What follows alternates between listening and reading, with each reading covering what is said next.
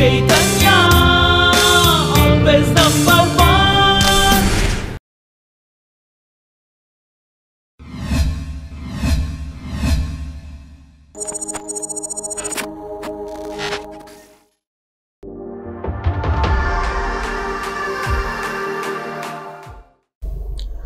Hi children, now we will discuss about the project making in space settlement contest. Any project, either the project on space colonization theme or the project on space hotel theme or the project on an asteroid mining theme, whatever you do, there will be a list of topics and subtopics which we are arranged in different chapters to be completed in the name of the project making. So this project making or the arrangement of this project making is called as proforma of project making. In the proforma of the project making, we will generally start with 4 major parts. First part, cover page. So the cover page consisting of the outer design of the outer structure of the space colony or the structure of the space hotel or the structure of the asteroid mining mission in the case of asteroid mining project, with the name and the importance of the project. So this cover page would be designed in such a way that by seeing it, the judges could get a better feeling and an impressive look on your project. So this impression will make the remaining part of our content development will be very easy, because the first impression is the best impression in any aspect or in every aspect also. So cover page, and after that cover page we will have an index named about the author. So here under the about the author heading, you people have to write how the team, if you are participating in a team of 6 or 7 or 8 up to 10, it is called large team.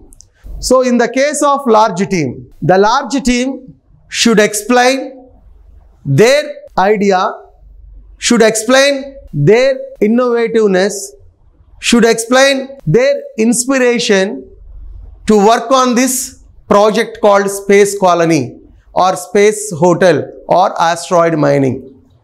So they may have an incident of inspiration from somebody, or they may have an inspiration of incident from around the nature. So they have to clearly discuss about that incident which made them, which encouraged them to do the project in space settlement contest. And they have to explain their experience of 2 or 3 months, whatever the time they spent on the project making. So this should be covered under about the author. And the third important point is acknowledgements. As I said, it is a professional competition. The professional would require a thanks saying note from the team to give a thank whomever supported them, whomever encouraged them in doing this work. Either the team may mention the parents' names, as parents are the first stakeholders of their achievement. The team may mention the teachers' names, who inspired them, who encouraged them, who supported them in making the project. And the team may mention the institution name, and the team may mention the organization like NASA Ames Research Center or National Space Society of America, who given them this platform to work on the space settlement contest. So this thanks saying note we will cover under the heading of acknowledgements. And the last and fourth important topic before the actual contents has to be started by the student should be covered is executive summary, or this executive summary can also be called as preface or abstract. So this executive summary is also called as preface or abstract, or sometimes in simple language we can say introduction. So in this introduction we have to, the team has to or the individual has to mention briefly about the entire project at once. How they started the project, what they explained in this project, what is the outcome of their project idea, and what are the advantages and what are the disadvantages, or we can say instead of disadvantages, the challenges.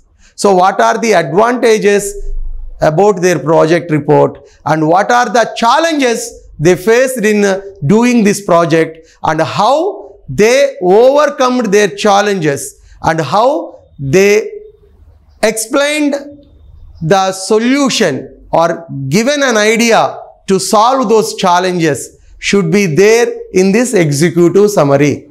So dear students, everyone, either you do a space colony project, or you do a space hotel theme based project, or you do a asteroid mining project, whatever it is, you should remember your project has to be started with these four things.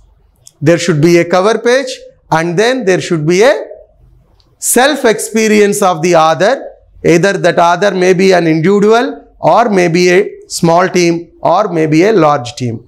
And then the acknowledgements, that is thanksgiving to the teachers, to the parents, to the school, to the organizations which helped you in making this project report. And at last, there should be an executive summary or abstract or preface which gives a brief idea about the entire project which you are going to furnish the details to the judges in the next chapters. Understood? Thank you.